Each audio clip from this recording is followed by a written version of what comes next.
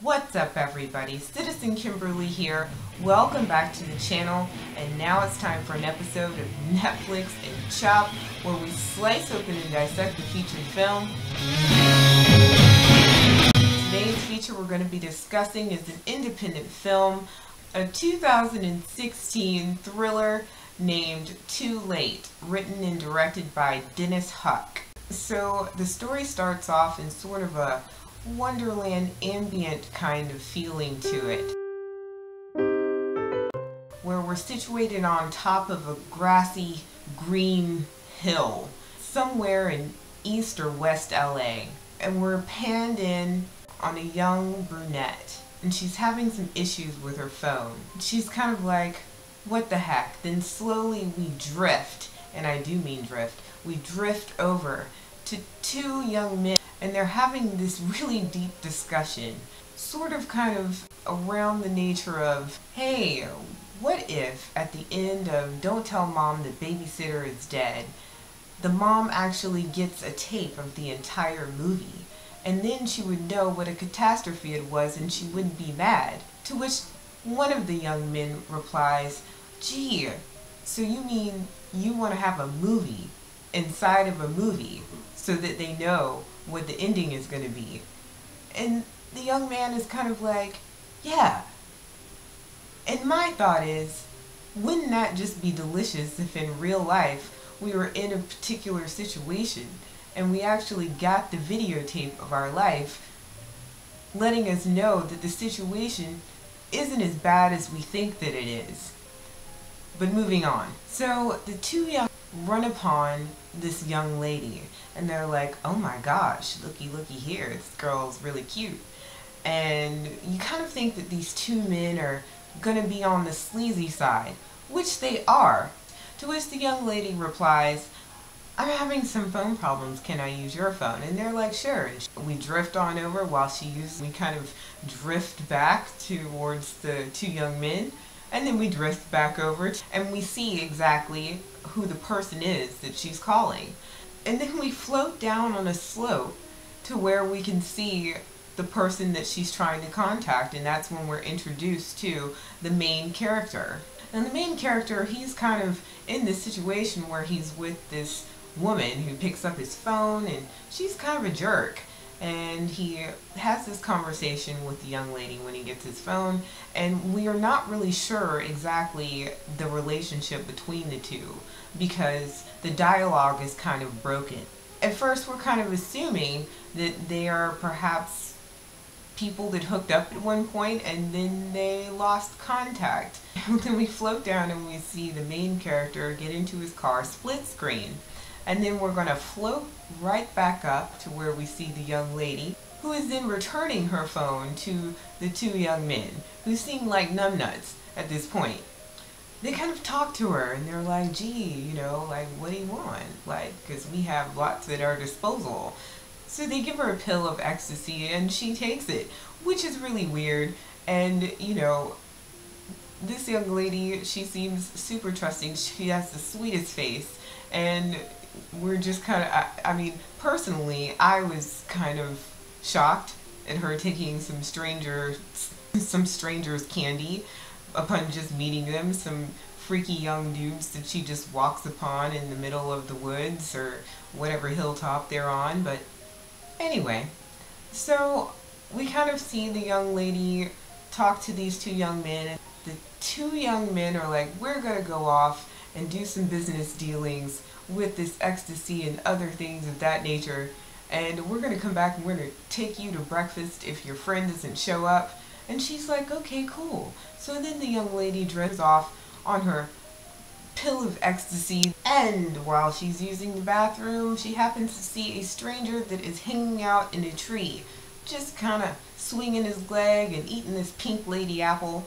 The stranger, who's dressed in this uniform like a park ranger, is kind of like, you know, you're not supposed to be doing that. And she's like, oh my god, I can't believe you did that. So they kind of have this conversation. At this point in the movie, it's kind of shot like a fairy tale love story, and they're kind of hinting at this kind of funky romance that's going to go on between this park ranger and this young lady. However, things get really weird because we kind of float ominously down over to the side by this tree, and we see that there's a body that is halfway naked with a bag over its head and some flies buzzing around. So then we kind of get the feeling that this park ranger is not really a park ranger. And that's when the movie kind of gets interesting, because the first 30 minutes would lead you to believe that you're kind of floating around in Alice in Wonderland, circa 1976. But the movie definitely takes a turn at this point, and it's probably around the 30-minute mark where things start to get pretty interesting. At some point during these continuous shots, and we'll discuss this part later because I have a lot to say about the way that the movie was shot and the direction and the dialogue to which it took. I thought that, well, I'll talk about that later. So sooner or later we see the person that the young lady has contacted kind of pull up in his 1970s Trans Am white car, and it's deliciously groovy, and he pulls up and he's kind of like looking around, but he sees that the two young men that previously that had approached the young lady and lent her their phone, they've discovered her body because of course the park ranger, who isn't really a park ranger, has now strangled and murdered this young lady, and they think that it's the ecstasy that they had given her previously that did the job. Anyway, they're frazzled and they run off. And the main character, who is a private investigator, sees them, and he's kind of frazzled because he hasn't found the body yet. So then we kind of drift over into another scene. We don't flash. Take my word for it. We drift over into another section of the movie. So in this section of the movie, we're looking at a really nice looking blonde lady, and she's in the mirror. She's putting on her mascara and her eyeliner. There's some really cool going on in the background. You can tell that she's feeling really good about herself, and she goes over to her closet. She puts on this fabulous green dress. The energy that is surrounding her, you can feel coming off the screen because she's just really happy about this outfit and do her makeup. We follow her ominously once again, where she walks upon two men. One is played by Jeff Fahey. He's sitting in a cowboy hat. He's epically and awesomely the greatest version of Jeff Fahey that there ever was. And there's also another gentleman who we later find out through dialogue and discussion is her husband. And this gentleman, you may recognize him from a myriad of movies, but the one that jumps into mind would be Jackie Brown. And she's talking to her husband, and through dialogue and discussion we figure out that she has dressed inappropriately for the event that they're supposed to be going to. So she is having this discussion with her husband, and you can tell that she is not pleased with his response to the outfit. And over to the side, we see Sydney Poitier in all of her beautiful glory, lounging on this chair by the pool, and she plays Jeff Fahey's wife. And the young lady's husband asks Sydney Poitier, he's like, Veronica, because that's her name in the movie. He's like, Veronica, what are you going to wear to this event? And she's like, I'm just going to wear some slacks. And you're just kind of like, oh my gosh. So we pan back over to the young lady in the green dress, and she's just kind of heartbroken. You could tell that everything is just, her whole sense of being has been shattered due to her husband's disapproval. And then her husband goes and asks this other woman what she's going to do. Like, and at this point in the movie, I'm feeling like this is ridiculous. How could this man, any man in any situation wouldn't, I would hope, who is at least a decent husband. And another thing, this dude is raggedy, he is broken, he is a mess, and this girl is gorgeous. So that's a side note. So we're drifting back, and we follow her into her bedroom. She's there again. Her makeup, her mascara is running because she is crying. She's ripping off this green dress. She Here's where the film has some trickery in it, because this lady is completely nude from the bottom half down while she's having this nervous breakdown. There's absolutely nothing going on, and then the doorbell rings. The husband chimes in on the intercom system, and he's kind of like, are you gonna go and get that? And she's like, I cannot. You can tell she's like, I cannot even believe that he is trying to get me to answer this doorbell after he has disgraced me because of my outfit, and it is ridiculous. She goes over and she answers the door, and of course it's the PI, the man who the young lady previously, who has now been murdered, has contacted. And he comes in and she offers him a drink, and it just seems completely natural, although there's nothing going on down in the bottom. And they have this conversation while he's drinking this gin gimlet that she's made him, and she's discussing how she has wasted her youth and her life on this man who doesn't care. And I thought that the ironic thing about this was the fact that this lady is saying that she wasted her youth, but she's a bombshell. And the thing is, you know, in the surroundings of where this scene is taking place, you do believe that these people are wealthy. So it's not about the wealth that this lady married this man. She actually is vying for his attention, and he's rusty and crusty and dusty, and it makes her feel like she is disintegrating and degrading before our eyes. It's like really sad. And we kind of get some tension between herself and Sydney Poitier. Like, Sydney Poitier has obviously married Jeff Fahey for his money, but this young lady, Janet, she didn't do that, and it's really sad.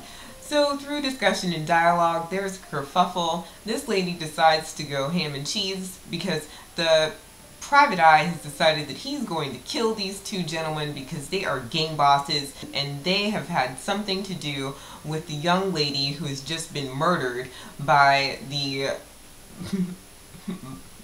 park ranger. I'm just giving you a general overview and kind of like the plot analysis and little things that I feel like are really interesting to look at and interesting to note. Then we kind of we move on over a section of the movie where we discover the beginnings, the PI, and the young lady's relationship. The young lady is a stripper, the PI is in the strip club, and they meet each other, but not before a series of unfortunate events, some really jarring and eye-punching dialogue between himself and another character who actually winds up playing a pivotal role later on. But look, the dialogue between these two is completely awesome, and I felt like it was really funny, really snappy, and really witty, and the chemistry between the two of them is just completely epic. So we see the relationship between the young lady and the PI kind of develop, and we kind of see how they interact with each other through this series of events and dialogue that happen in the strip bar. And then we move over to another bar where the young lady then finds the PI in a photo booth, and they take some photos together. And in this scene there is this very interesting musical interlude which features the PI singing this really cool song and playing the guitar. It's lovely. However, as extended as it might be, it was really neat to see it, and the continuous movement within the film while this particular scene was shot was completely awesome. So now I'm going to stop with the plot analysis, and I'm going to go straight into my thoughts on the film.